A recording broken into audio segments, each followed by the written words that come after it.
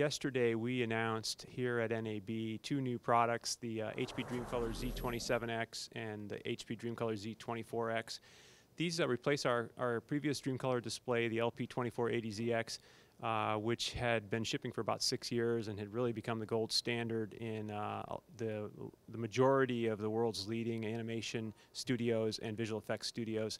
In fact, that display was used on the three most recent films that won Oscars for Best Visual Effects. So we're very proud of that heritage, and yesterday we announced two new products at really great price points. The 27X is coming in at $14.99 US, and the Z24X is $5.99 on the HP.com.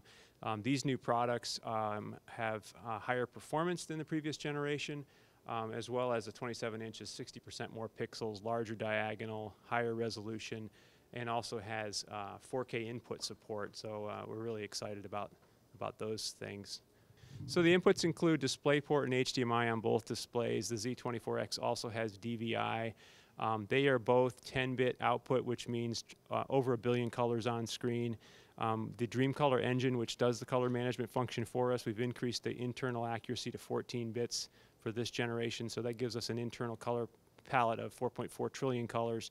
It turns out you need more than 10 bits inside doing the math to get an accurate 10 bits outside, and 14 bits does that for us, and so we deliver really accurate 10-bit color. We're seeing calibration results on the Z27X that are producing delta E's around 0.5, which is well below the just noticeable difference for even a really good color critical eye. So let me ask a question about calibration and how is that managed? Is there internal and external? Are other devices that are out there, are they going to be antiquated, or will they be able to keep up with what the Dreamcolors can produce? Okay, great. Let me address that. So both products support the HP Dreamcolor calibration solution. This is $249. It includes a colorimeter as well as software that runs on Windows. The software is only required for the 24-inch running on the host PC. So again, both monitors use this solution, but with the Z27X you get other options as well. In the Z27X, the calibration engine is integrated into the monitor, so you actually plug the colorimeter directly into a Dreamcolor port in the back of the display. No host software required. That means we support Windows, Linux, Macintosh, or the no-host case like on-set or post-production, making calibration very easy. But in addition to the Dreamcolor calibration solution, we also support third-party pro-class color instruments like this example here from Klein Instruments. It's the K10A. We support that natively as well, so you would plug this USB port directly into the monitor, as well as devices from Photo Research and Konica Minolta. So that gives our high-end studio customers the choices that they want in professional class color instruments. Very easy to use, plug and play out of the box. And speaking more a little bit about the question of calibration, what would you advise with these devices in terms of the ambient room color and things like that, and how that might affect them as opposed to older monitors that were within this class or for this use? Okay. So our customers vary in terms of the luminance they run at. Some as low as 48 candelas per meter squared. Others as high as 80, 100, 120, and they typically work in darkened room environments, very dark to eliminate ambient light. These displays both calibrate down to 48 candelas per meter squared and 250 max on the 27 and 350 on the 24, but generally the darkened room is the best situation. And with the 27-inch, we also offer a hood as an option to help eliminate ambient light. Would you like to show me some things on screen, and we'll pick up what we can of it?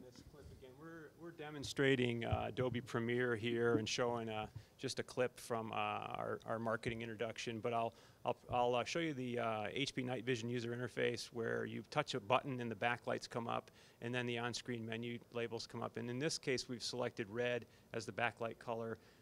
It's optional red or white on the 27-inch, and that helps also not ruin your vision when you're working in the dark. But when you pop that up, you can choose color space and see that we have 7 presets on the 27-inch, including sRGB, Adobe, BT709, BT2020, DCI, and so on. Familiar favorites. Yeah, exactly.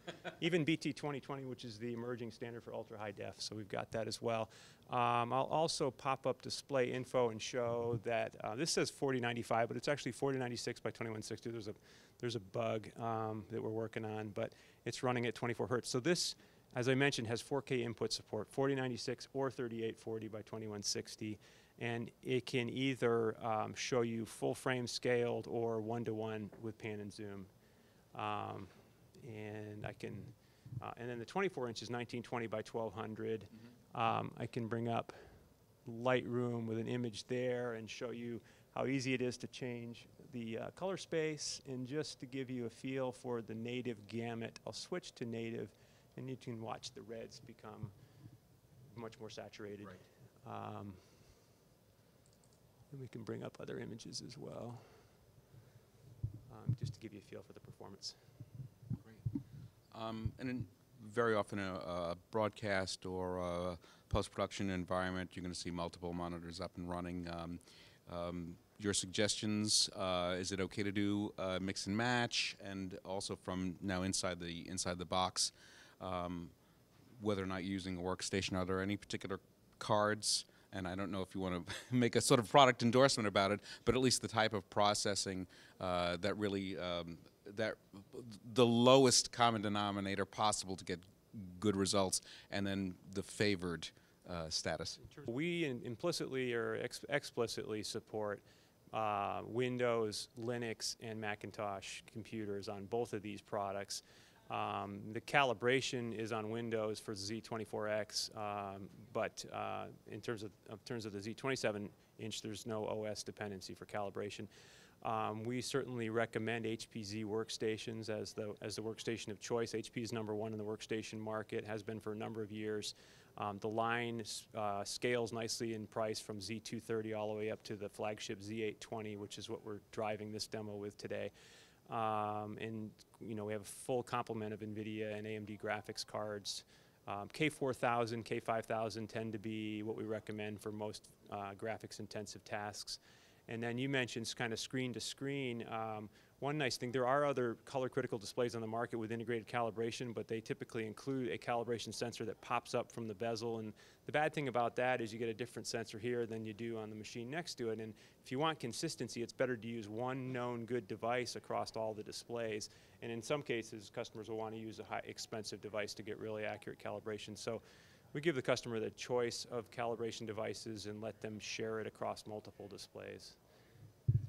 What about the producer who's working with a laptop type, a laptop device, whether it's a workstation device or not? Any suggestions about that, or?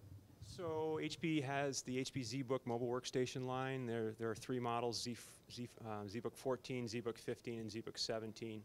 The 15 and 17 have a Dreamcolor panel option, so you can get very similar color critical performance on those 2 models. Right out of the box, so that would be our recommendation for workstation class notebooks. Any other suggestions that you might want to offer about these monitors, or? I would just say check it out on hp.com/Dreamcolor. These products are up on the web today, and they're available to order today.